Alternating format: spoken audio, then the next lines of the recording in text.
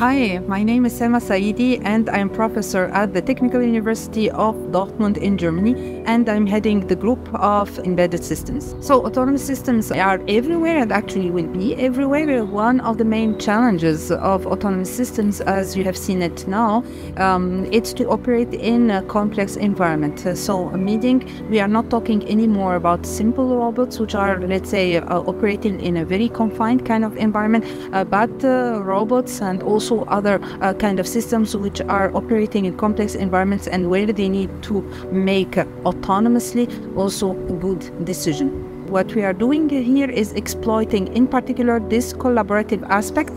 So the fact that autonomous systems can currently share information and also exchange information by means of compute and communication. And with that, we can use this information or sharing of the information, the possibility that we are sharing information to infer a good decision-making process using collective reasoning. So building a better trustworthiness in the environment where we are operating and also making a good decision.